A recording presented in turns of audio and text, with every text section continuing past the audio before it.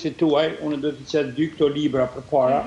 Këto 2 libra është një The Great Influence ose Influenza e Madhe, edhe kjo është pandemia vitit 1918 e 1917, kur kanë vdek 50 milion në botë.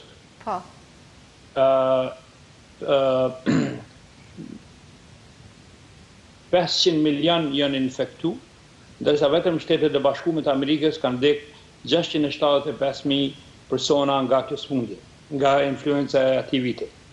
Është shumë e mundshme që ne të kemi edhe më shumë miliona të infektuar, po megjithatë sot gjendja e mjekësisë, zhvillimi i mjekësisë është e pakrahasuar me atë që ka qenë vitin 1918 e 1919.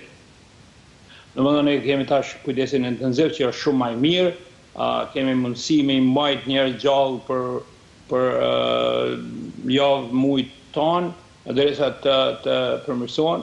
Kështu që pavarësisht se ne nuk kemi mësuar sa duhet,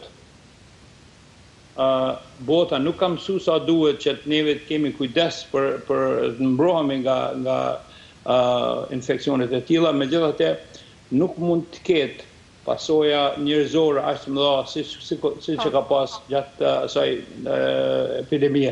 Edhe një element i rëndësishëm, numri më i madh i vdekurive në epideminë e vitit 1917-18 kanë qenë njerëzit prej të rritunit, prej moshës 15 vjeçare deri në 34.